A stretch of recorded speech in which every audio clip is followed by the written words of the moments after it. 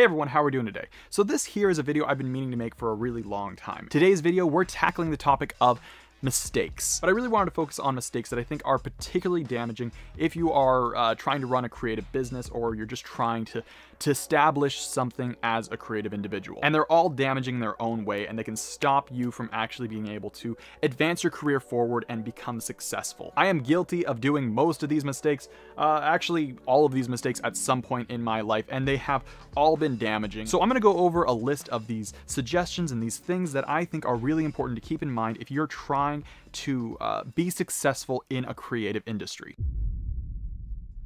Learn, make, repeat, write, shoot, edit, repeat. Just do your best to make the best art you can, learn from the past and learn from your mistakes, and then move forward. This sounds really basic and sounds really simple, but you have no idea how many people I encounter that still struggle with this concept, where they actually need to go out and they need to practice their art to be successful.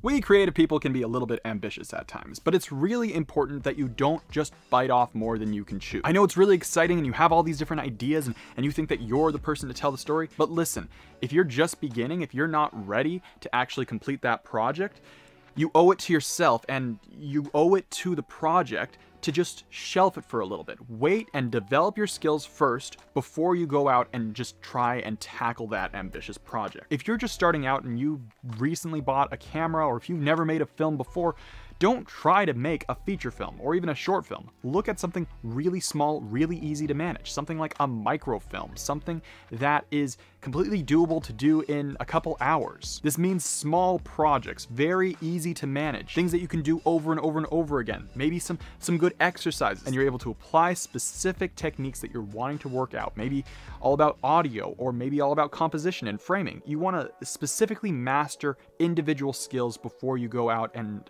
try and make a huge feature film. Repeatedly move that muscle until you actually master that skill. And you have so much more fun doing that. You see results much more quickly, and you learn, you grow much faster if you work on like 10, 20 microfilms rather than spending that same amount of time and energy working on 1 or 2 really big projects. Don't skip steps, don't be too ambitious, and don't do too much too soon. Otherwise, you're gonna crash and burn and you won't be able to execute those projects properly.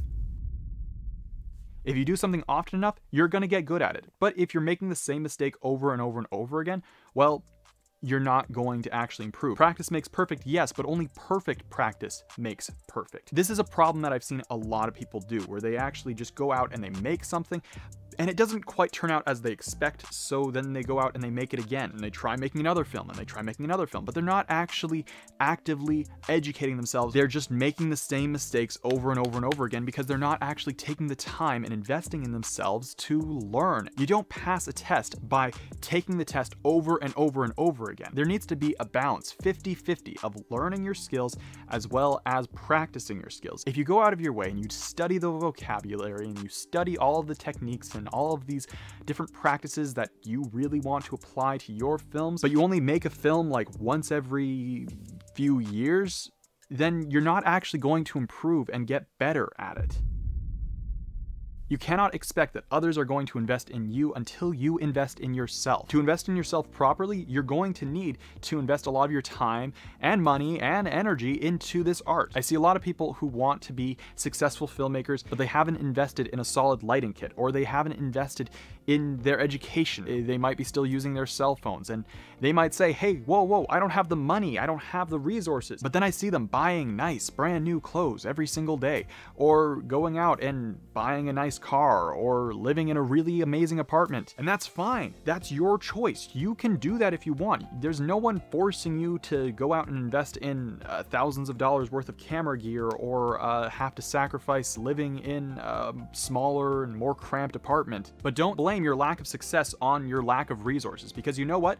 The choices that you make, the decisions that you make in your life lead to the resources that you have. The first year that I was a freelance videographer, I was still living in my parents' basement. On weekends, I was working as a nighttime custodian at an old folks' home, so I could pay off my debt and so that I could actually invest in my career. I was driving in a car that cost $800. It was rusty, it was really loud because the muffler fell off. Whenever it would rain, the trunk would leak, and it smelled really bad and moldy in there. This is not a nice car, but that was the decision, that was the sacrifice I was willing to make, because I wanted to invest in my career. I wanted to invest in my equipment, because me being a filmmaker and me being able to tell the stories and me being able to scratch that creative itch that I really need to do is worth it. If you've invested in yourself and you have a skill set and you're really good at your art, you don't need to hunt down opportunities, and you don't need to hunt down finances to complete the creative ambitions that you have. Those opportunities come running at your doorstep because they know that you have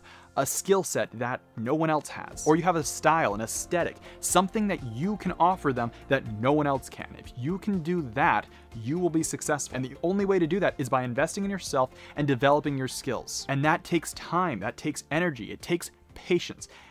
Which ties into the next trap, the next mistake that I see a lot of people making. The next mistake I see a lot of people making is that they expect results too soon. They put all of their energy and they put all of their practice and their skills, and they expect those opportunities, they expect those finances, they expect so much to come running at their door, and then they wait. And nothing shows up. Here's the thing about these opportunities. They come at the least expected time. So yes, always stand ready for those opportunities. Always be ready to say yes. But the way that those opportunities come is by continuing to make art. If you're not doing anything and you're not actively pursuing your creative craft, well, you know what? No one is really going to come. And the worst thing that you can do is wait around and become stagnant and not grow and advance in your skill set or advance in your creative endeavors while just hoping or waiting for these opportunities to arise. I mean, for goodness sake, that's why I'm here on YouTube. Before this, I had a nice job working at a university. I was also teaching a lot of students my skill set, and I was teaching them all about filmmaking and creativity. I was in charge of a big studio with a lot of different resources. It was a really great opportunity, and I had a lot of fun at that job. A pandemic happened, and those resources vanished, and I lost my job there. All of these ambitious projects that I wanted to do, all of these things that I was really excited about, I had to mourn. I had to realize that I'm not going to be able to do those things. That job was so important to me. That job was something that I was so invested in. That job was how I was able to feed myself. And for several weeks after losing that job, I was really depressed. But I didn't just stop there. I didn't just wait for another opportunity to come or for them to hire me back. I actively decided that I was gonna get back on my horse and start making art again for myself and for this channel, for you guys, and start investing my time and energy into building something that could be potentially bigger than any other project that I was doing for that university. And I've yet to see the results from that, but I'm not just waiting around hoping that another opportunity will come to me. I'm actively doing something that will lead to success.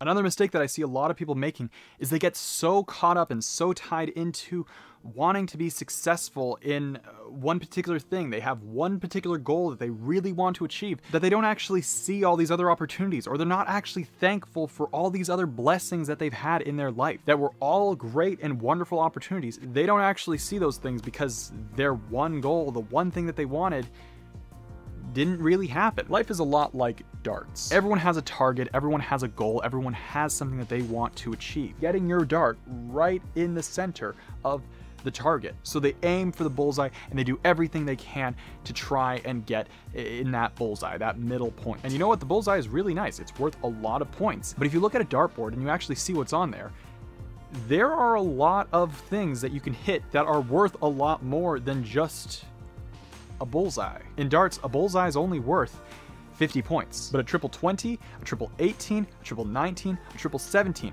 all of those things are worth more than the bullseye. So yeah, in life, go ahead, aim for the bullseye, aim for the thing that looks really impressive, but accept the fact that there are a lot of other things in life that might be better. There are all these other opportunities, all these other things that are worth more, that are actually better than what you want. So if those opportunities or those things that you're really excited for don't come, don't be sad. I've seen it time and time again where I've offered people opportunities and they say no, even though I know that this opportunity is worth a lot and that it's going to be really beneficial for them. they don't take it because they're so caught up in their big dream, in their big opportunity, making a feature film or working with a big crew in Hollywood. So then they don't take opportunities and they don't say yes to things that are also really good. Things like filming weddings or working for churches or schools. These are things that on the surface might not seem that great. They're not as glamorous, they're not the bullseye, but they're still really good. They're still wonderful things that you can still be successful at and be happy with.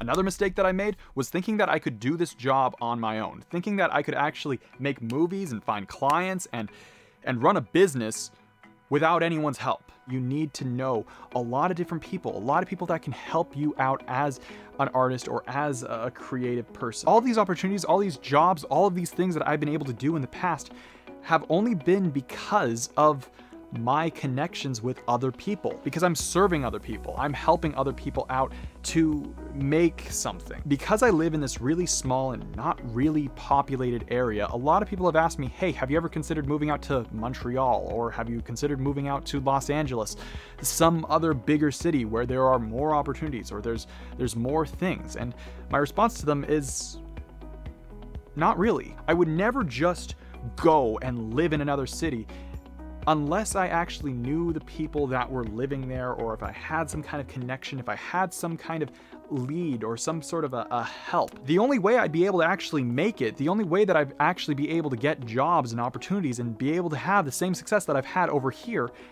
is if I actually go out and meet other people, go out and interact with others and really network and let other people know and other people see what kind of skill set I have. Because in this industry, and pretty much any industry, it's not about what you know or the skill set that you have, as important as those things are, it's who you know. If you know the right people who can help you and advance your career forward, then you are in a really good place to actually be able to grow and advance and become successful in your creative industry. If you're someone who's really easy to work with and you're a nice person who has a lot of integrity and just gets along well with everyone, well, you are going to be well suited in your creative endeavors. You are going to be someone who is going to have a lot of opportunities because people don't want to hire a jerk.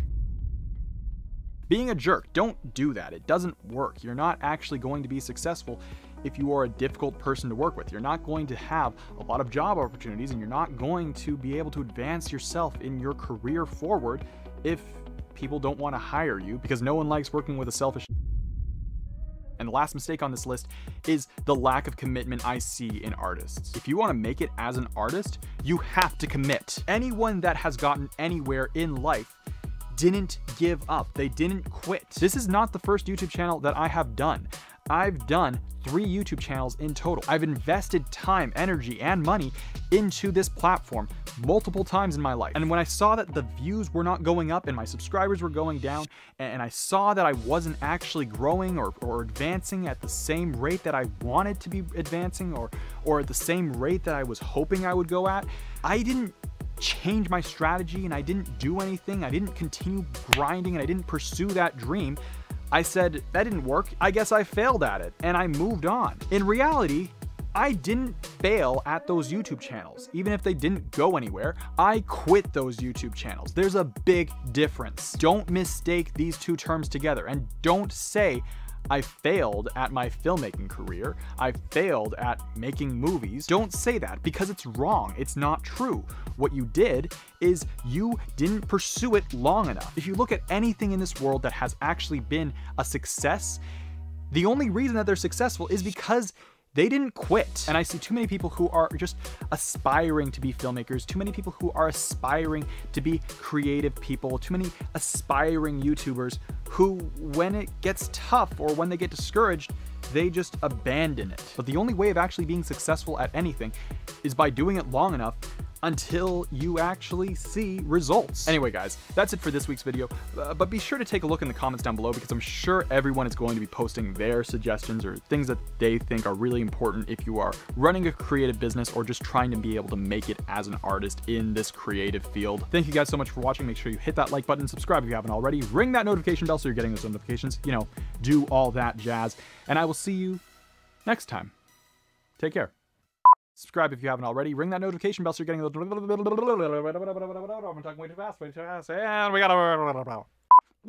Anyway, guys, subscribe! How I'm shooting, should I be scared of how close the camera is to this dartboard? It's probably fine.